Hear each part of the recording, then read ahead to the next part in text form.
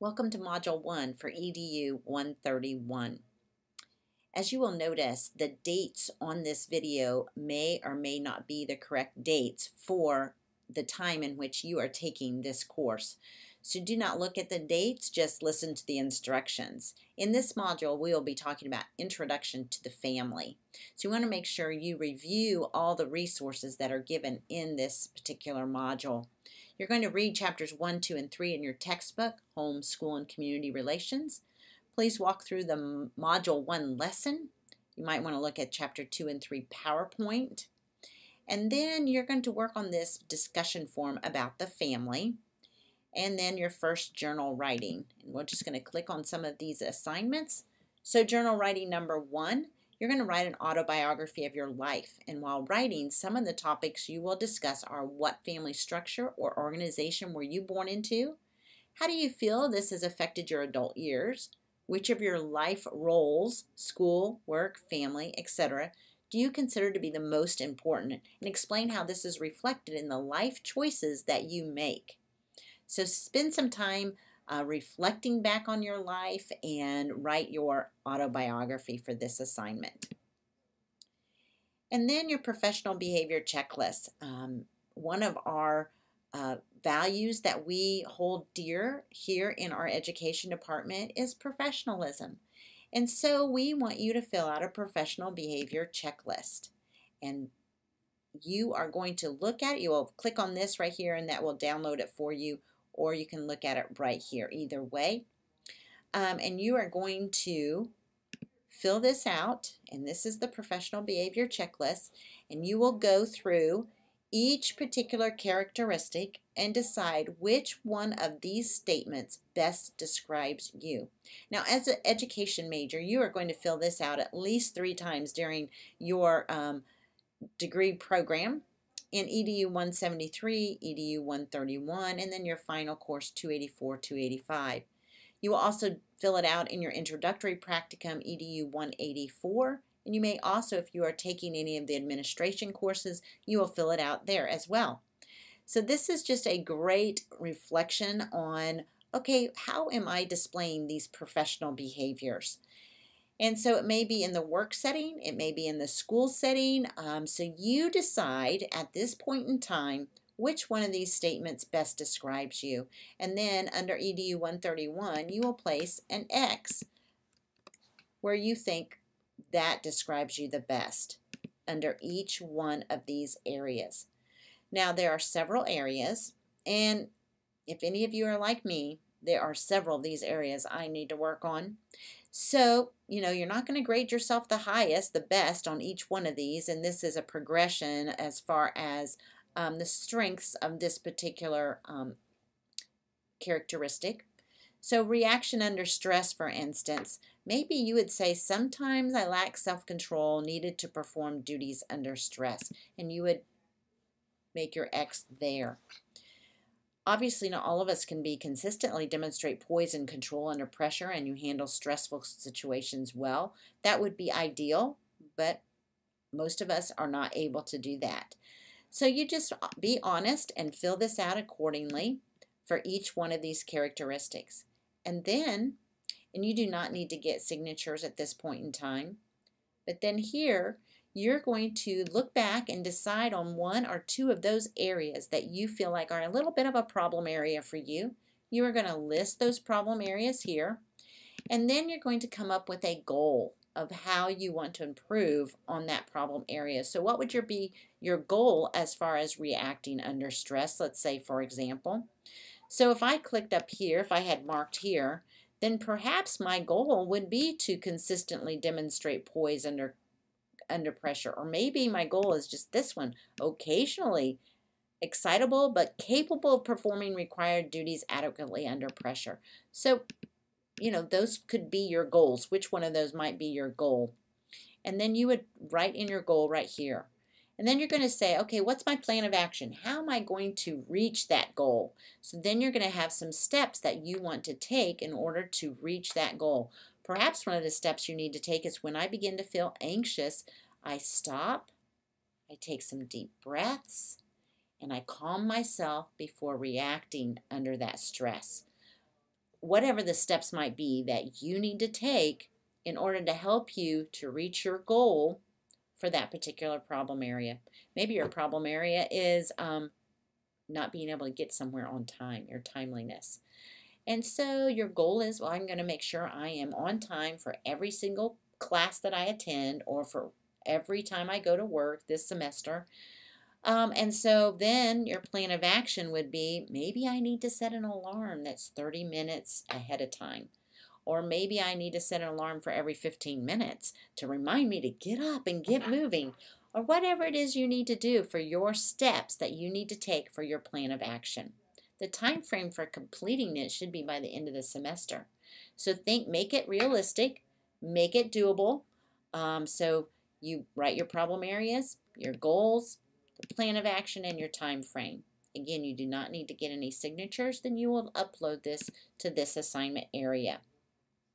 So again, you're going to submit the completed form here. You're going to list 1 or 2 goals on the last page of the form, develop a plan, and later on in the semester, we're going to check in with you to see how you're doing. You also want to think about, how can I incorporate these particular goals into my service learning as well?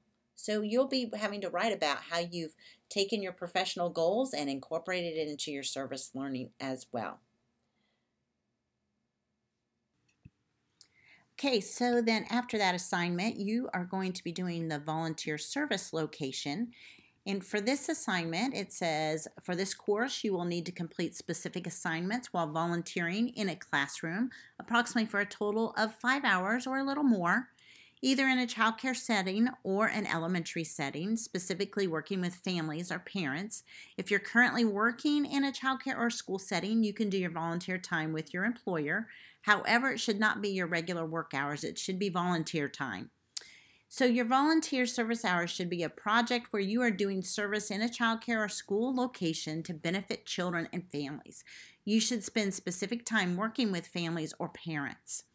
So the first thing you're going to do for this assignment is you're going to discuss where you will be doing your volunteer service hours, and then how will your volunteer service learning benefit children and specifically families or parents in your community.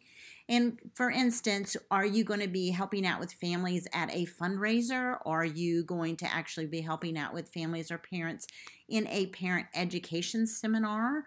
What is it specifically you will be doing that's going to be helping families or parents? And then thirdly, you're going to provide the name and contact information of the supervisor at the volunteer service learning location. So this is an online text assignment where you're just going to type directly into the text editor. So then click the add submission button to begin, and then you can copy and paste those 3 things and put it into that submission area and answer those questions. So that's really all you need to do at this time, and I hope you're going to enjoy your time volunteering with families and parents.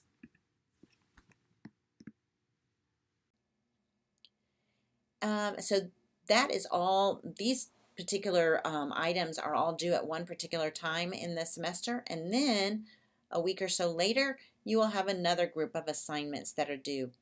The first one there is the big major assignment resource gathering. So during these times, you're going to be working on this. You're not going to wait till the last minute. Again, this is important to get started on. There are several things in this resource gathering that you will do. You're going to listen to a podcast from the Parents Journal, and you will pick a topic that's beneficial to you and to families you work with, summarize the interview that you listened to, and give your opinion of the segment, explain why you chose that particular topic. You're going to do an annotated bibliography of 5 helpful books on parenting issues that relate to the content of this course, could be included in a resource room for parents at a child care center or at a school. These could be books you have read and have found helpful, or books a trusted friend or relative has read. And the bibliography must be in APA format and include a brief synopsis of the book, the relevance of the content for families with young children, and indicate if this is a book that you have read or a reliable friend or relative has read. So here's an example of an annotated bibliography. It's one that I have read a couple of different times, in fact, and it really helped me with my children as they were growing up. And then the next thing you're going to do is conduct a search of journal articles related to family structure today and or experiences of parenting or a parenting a child with disabilities and or English as a second language. Read and summarize 2 of the articles that you found. At least one of the articles should include a focus on children with disabilities and their families and or children and families who are culturally and or linguistically diverse. Include the following points in your summary. The main points of the article, citing the author and writing in APA format. The final paragraph should be your response to the article or the author. Did you agree or disagree with the author and why? What did you find most useful, and how will you use this information in your work with children and families? And then make sure you have a reference page in APA format. Again, you're going to do list one of the articles that is a focus on children with disabilities or children and families who are culturally or linguistically diverse. But you're going to read and summarize 2 articles here for this particular section. D is from the following list, choose 3 local community resources to investigate and provide relevant information about each of the 3 agencies chosen. These community resources should be related to your field of study, either education or interpreter ed, or whichever program you're in. Gather as much information as possible about these services and write it up in your report.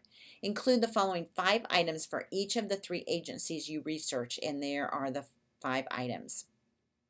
So there's a long list here, so you can choose from any of these. And then for E, you're going to find 5 helpful websites on working with parents and families, or websites that deal with diversity issues. Give the URL address, list helpful resources found on each site, and tell why you found each website interesting. Compile all the above information into a report and submit it into Moodle in this assignment area. Please label each section with the corresponding letter, A, B, C, and so forth. For instance, this first one would be A, so your summary of your what you listened to would go there. B, right there.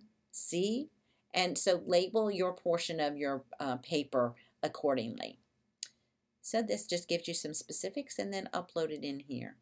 This is a rubric here to give you understanding how we're going to grade that.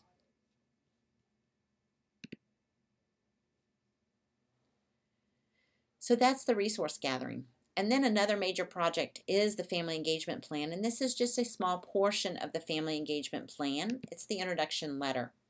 And what you're going to do is, in getting ready for the school year, you have decided to send a letter to the family of each student in your preschool class. The point of the letter is to introduce yourself, describe the curriculum, highlight a few upcoming projects, and provide information about what to expect the first day. And as you write, think about the need to create a warm tone, to be clear and organized, to avoid any educational jargon because parents really don't understand it when you're talking that way, and to stimulate interest and excitement about school. Be sure your letter is sensitive to all cultures, family compositions, time and financial constraints, and inclusive, while communicating your knowledge and displaying self-confidence. Now utilize this information that you have learned in this course so far, what you've read about, and submit 1 letter in English and translate it into Spanish or another language of your choice that would be relevant to your situation. Many of my students have used Google Translate to do that, but as you know, Google Translate doesn't always translate correctly. So if you know somebody who speaks Spanish, please have them edit it for you before you submit it to help to make sure that the language is correct and the translation is correct. So that is that next assignment, the introductory letter of the family engagement plan. And then you'll have 3 quizzes, 1 for each of the chapters that you read for this module. I hope you have a great module. Thank you for joining us, and please again contact me if you have any questions.